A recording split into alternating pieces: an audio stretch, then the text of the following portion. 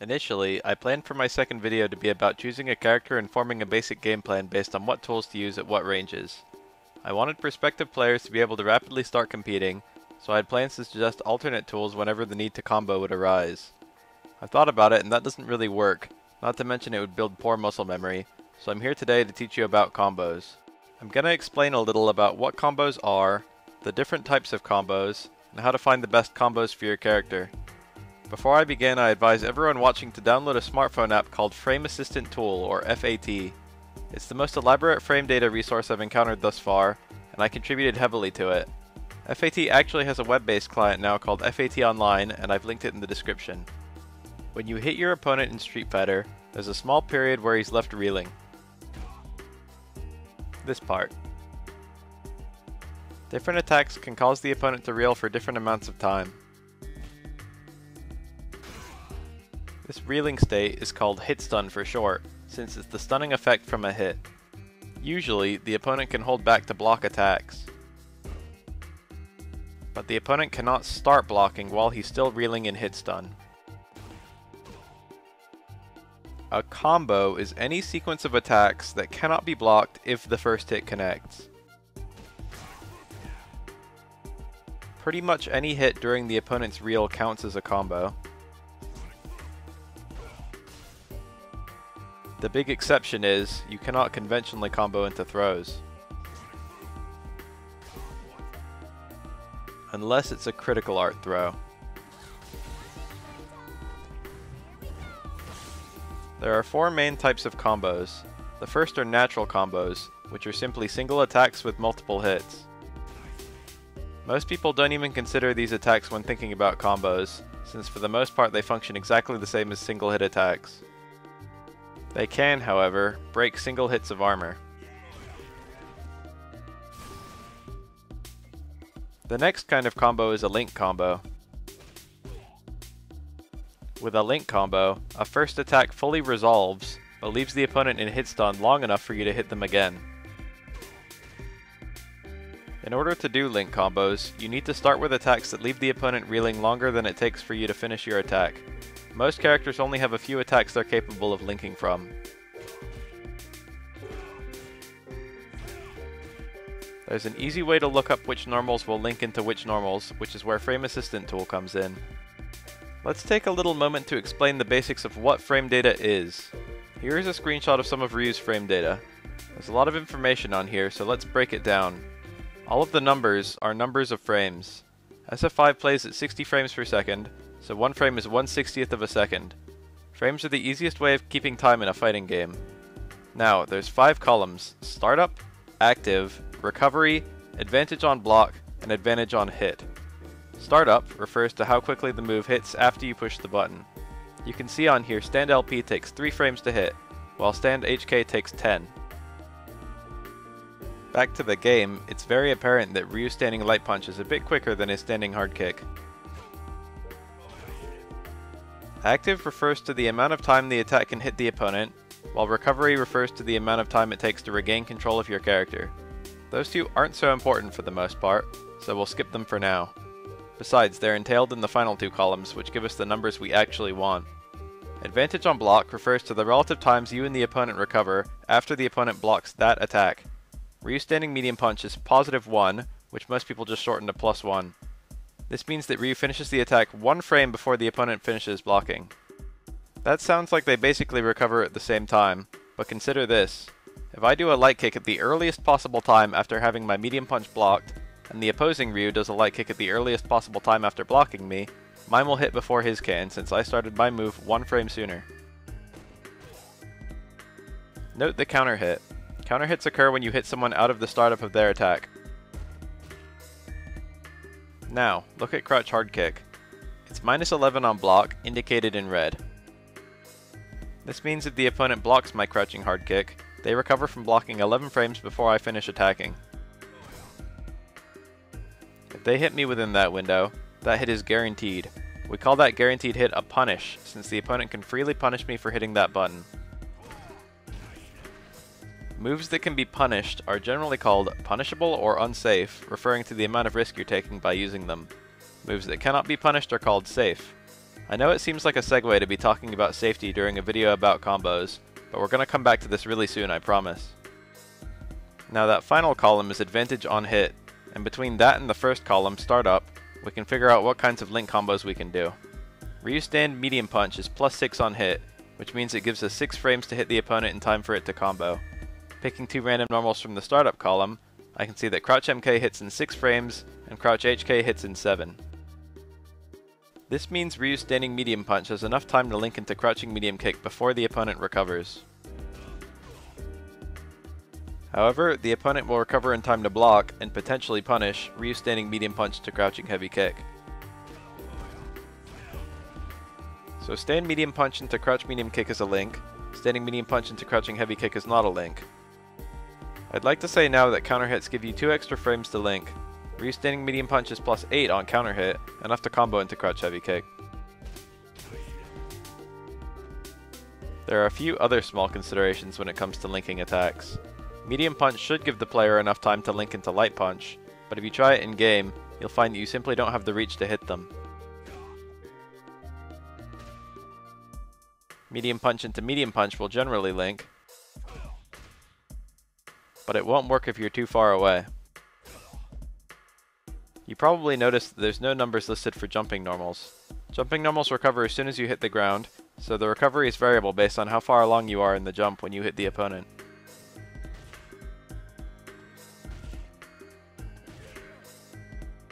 With good timing, jump hard normals are usually at least +10, so you can generally combo into almost all of your grounded attacks. The next type of combo is a cancel. These are a bit harder to explain. If you do a special move during the hit of certain normals, you can interrupt the normal's natural recovery with the special move. Here is Ryu's crouching medium kick cancelled into a Hadouken. Because Ryu's crouching medium kick can be cancelled into special moves, we call it special cancelable. As a general rule, almost all light and medium normals are special cancelable, as well as some hard normals.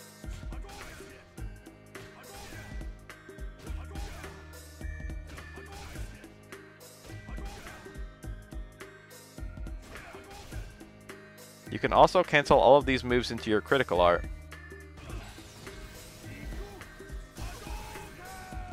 Though, not all cancels are combos. Most light attacks don't reel the opponent long enough for a cancelled special move to combo. Of the moves that aren't special cancelable, you can still sometimes do these super cancels.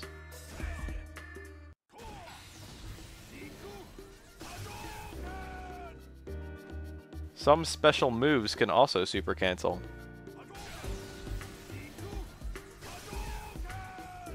And you can even do an entire sequence of normal, special, critical art.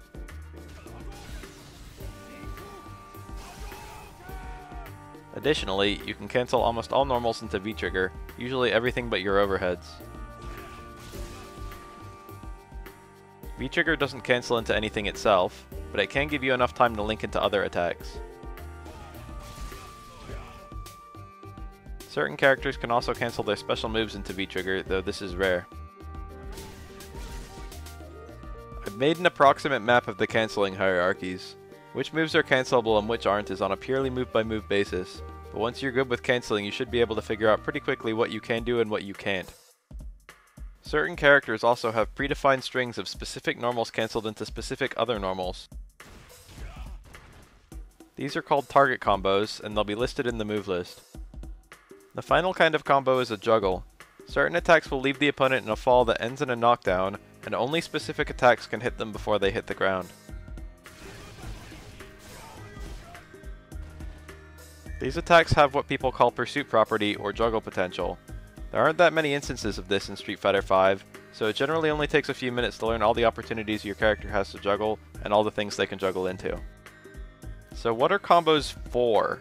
There's 2 main reasons to combo. The first is based primarily in maximizing damage.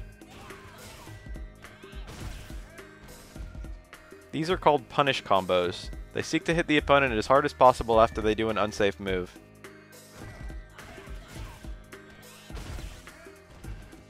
Many punish combos are unsafe themselves, however, so you usually only want to do these combos when they're guaranteed. Like during punish opportunities, hence the name. Most characters only need to know a few punish combos, with the main variable being how much meter they want to spend.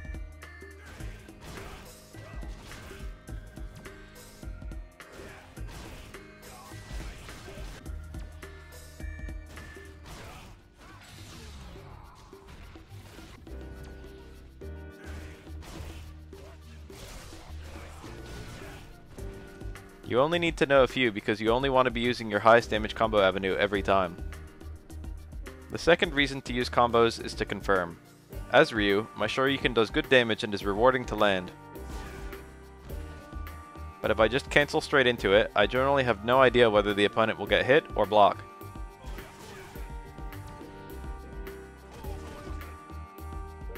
And it's very unsafe.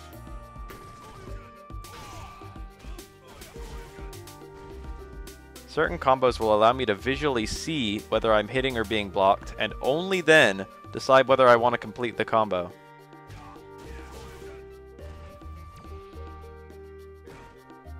Since you're confirming that the opponent is getting hit and not blocking, this is called a hit confirm, and combos that allow you to hit confirm are called hit confirm combos, or just confirm combos.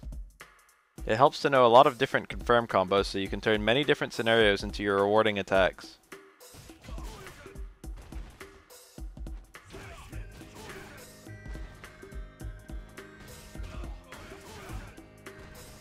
There's also a third camp of combos that are safe, and thus don't terribly care if the opponent gets hit or blocks. These are usually just called pressure strings rather than combos, since they won't always hit.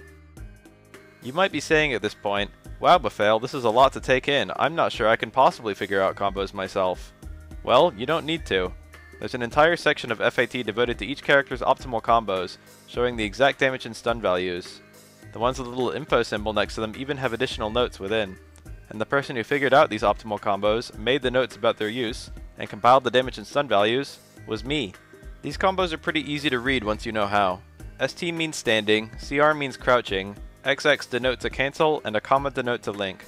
Additionally, CH refers to counter hit only, and CC refers to crush counter. I also plan to re-release my bread and butter combo video series, fully updated, to this channel within the coming weeks, with new sections intended to teach people how to play the character. If you can do all of these combos reliably, then you'll have a pretty good handle on that character. So now let's talk about how to practice using this sample combo. The first step in learning a combo is learning each individual piece of the combo.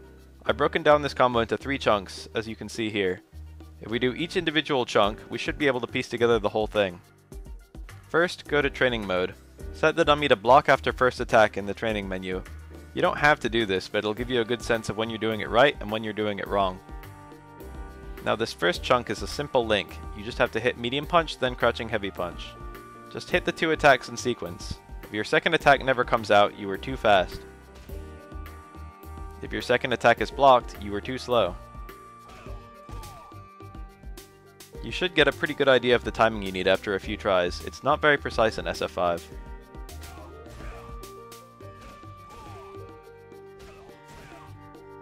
Now for the next part of the combo. Crouch hard punch cancelled into Hadouken. Most beginners struggle with cancels because they need to be inputted very quickly, but having the right mindset is important. What most people don't realize is the speed required to do a cancel into Hadouken is the same speed required to simply do the Hadouken by itself. Ryu is crouching during both the down and the down towards of your Hadouken motion, and if you hit hard punch during these parts of the special move input, you'll get crouching hard punch. So don't think about it in terms of, I have to do crouching hard punch and then instantly do a Hadouken, or you'll have a hard time. Think about it like, I have to do a Hadouken and the crouching hard punch during the motion.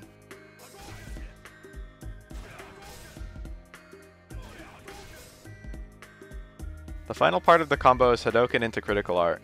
Here's the motion for Ryu's Hadouken, and the motion for his critical art. The cancelable window for a Hadouken is very small, and since the motion for his super is so large, that combo would be very hard. But you might notice the entire motion of the Hadouken is inside the second motion. So a series of inputs like this actually contains the motion for the initial Hadouken and the motion for the entire super, and is as easy to do as 2 quick Hadoukens in sequence. This trick is called buffering and can be used to make a ridiculous number of situations in Street Fighter much easier. So if you can do each individual part of this combo reliably,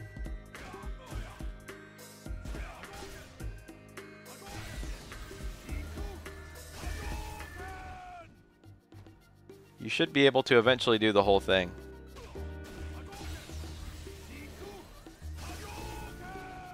So here's your homework. I've linked a Google Drive in the description that contains some optimal combos for each character. I want you guys to open up one of them for a character you like, and take that character to training mode, and see if you can't read and execute some of those combos. If you want a little extra practice, you could open up trial mode in Street Fighter V and see if you can do all of that character's trials. I'm gonna get working on those updated combo videos. Remember to subscribe to this channel. And once again, the music for this video was composed by my brother, so if you're interested in that, check him out too, link in the description.